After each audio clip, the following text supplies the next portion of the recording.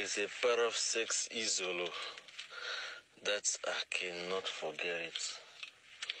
And even Jengamanje, I'm still thinking about it. Whereby ngafaka nje ipipi lami kwi-Momozi without moving, without ufenda, ngiyayiyeka nje ihlale phakathi, and ngaleskhathi imile ipipi kwi-Momozi, and I remember it was breathing, it was breathing inside the Momozi yako. Yo, the way it was nice.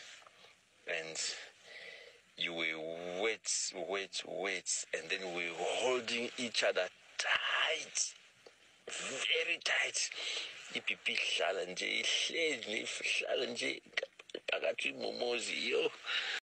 Hello Mzansi, welcome to us Khuluma Pray. If today is your first time visiting this channel, please do the right thing and click the subscribe button, and also don't forget to smash the like button. We are trend as Stefara Mihlali Orandamase ngemva ukuthi kuseculate i-VN yakhe la khuluma khona nemngane kamqoqela about how nice it was makashaya ihlophlofo ne-colleague yakhe. So people are dragging uMihlali instead of dragging the dad, because they are saying ukuthi this is karma, because Mihlali Ndamase uyi-homewrecker, and unfortunately ikama ayibuyi kuye back but ibuya kumag wakhe. Yet the guy seems very younger than her mom. Ubonakala nje amncane. I know the guy, but mase ngibona pictures ngibona ngazuthi like he looks way more younger than uma kwaMihlali, and he is definitely not a South African. It means ukuthi naye uma kwaMihlali uyakufanele nje naMihlali utithandzela